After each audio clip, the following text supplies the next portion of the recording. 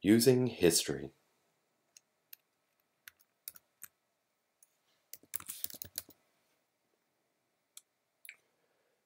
The bash command history will return a history of the commands that I have recently typed. That is, a log of the commands I've recently typed. As you can see, that log is pretty long.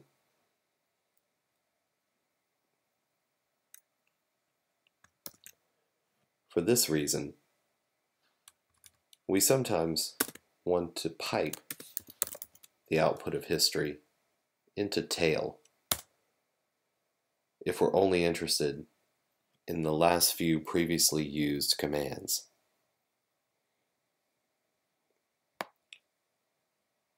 This command is one that I use to start a video. As you can see, I've had to restart this video several times already.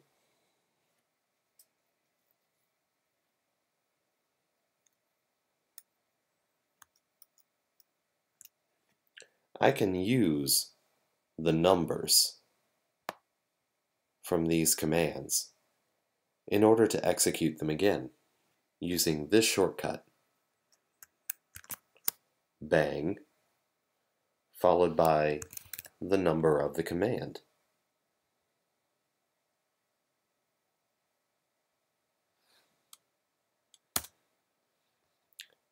We're back at the title slide.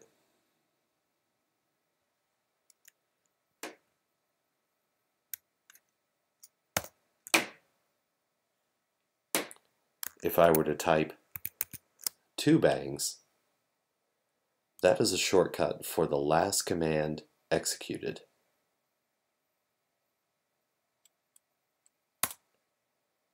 Again, I've produced the title slide for this presentation.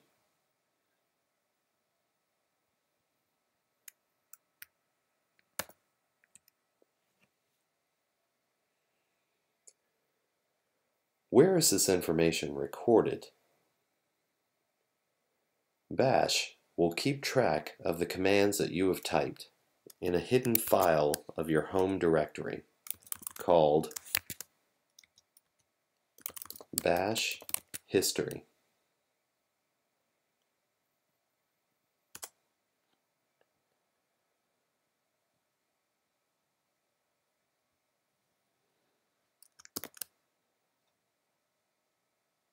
This file contains many of the commands that I have used on the CL server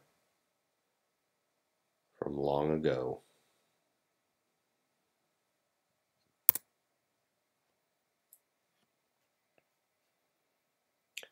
Take a look at the tail of the history file and compare that with the output of history piped into tail. You'll notice that these two records are not exactly the same. In other words, the history command does not give me bash history exactly. Rather, this is an ongoing record of not only commands I have used in previous sessions, but also of commands I have been using for this session. Bash history is updated every time that I exit. And so it makes sense that the last command in my bash history was exit. We can demonstrate this by typing a recognizable command.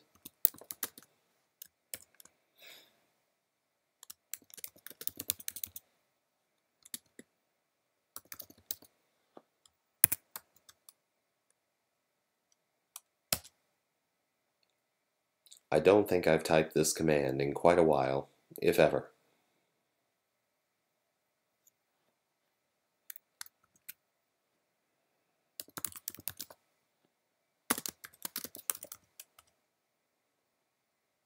There. there is our hi there kitty command.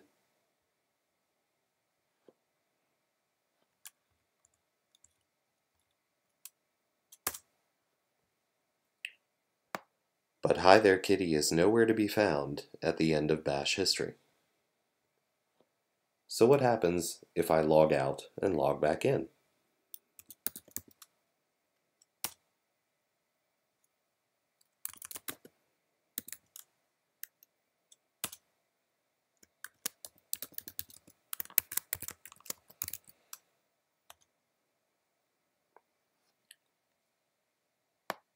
You may have noticed that I used a shortcut for using SSH.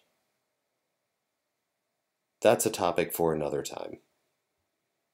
For now, let's look at the bash history.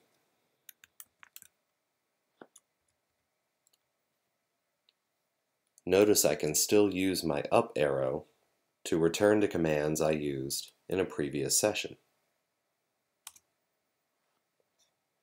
Notice also that the bash history has now been updated. There's our hi there kitty command.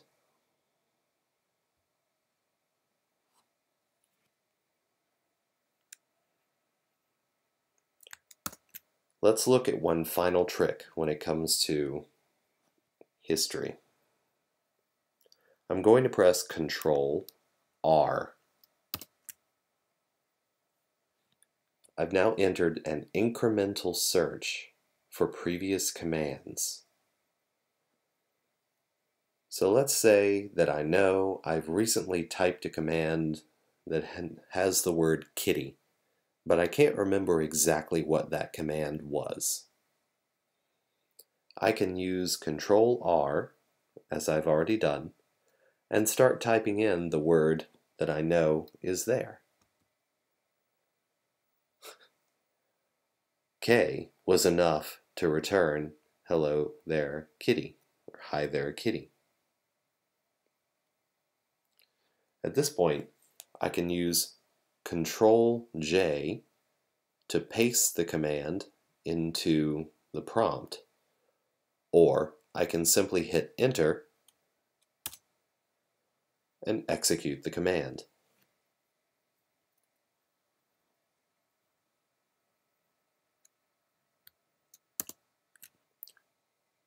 Let's perform the same search. By typing K, that was enough to find hi there kitty. Now I'll hit Control J.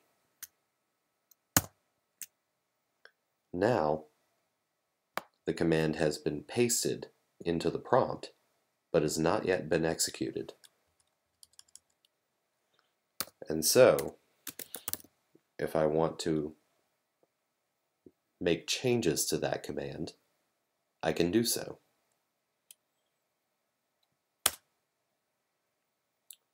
That was a lot easier than typing out the full command from scratch.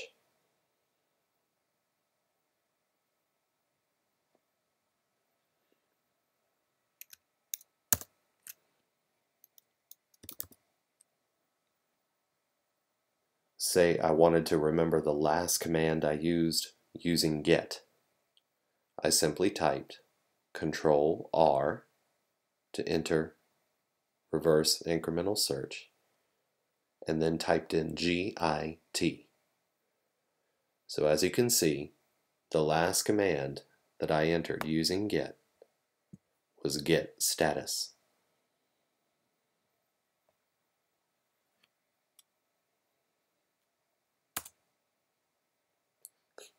Which doesn't work in a directory that is not a Git repository.